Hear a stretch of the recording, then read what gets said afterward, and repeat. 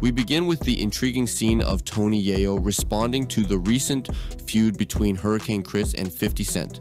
This week, Hurricane Chris criticized 50 Cent for not booking any Louisiana rappers for his Humor and Harmony weekend. Yayo, his longtime friend and collaborator, also had something to say. Narrative then transitions to Tony Yayo's reaction to Hurricane Chris's comments, steps into the scene voicing his disapproval with the phrase, "Negative news spread so fast," implies his distaste for the rapid spread of negative news about 50 Cent.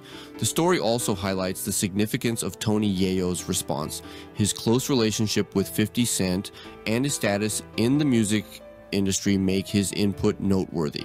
Spectators are not just intrigued by the controversy, but also by the implications of Yayo's response. As we delve deeper into this unexpected feud and Tony Yayo's reaction, the industry and fans alike are eager for more.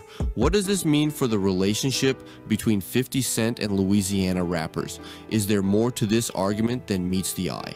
As we ponder these questions, we conclude with a moment of reflection on the legacy of Tony Yayo. His influence and impact will continue to resonate in the world of music.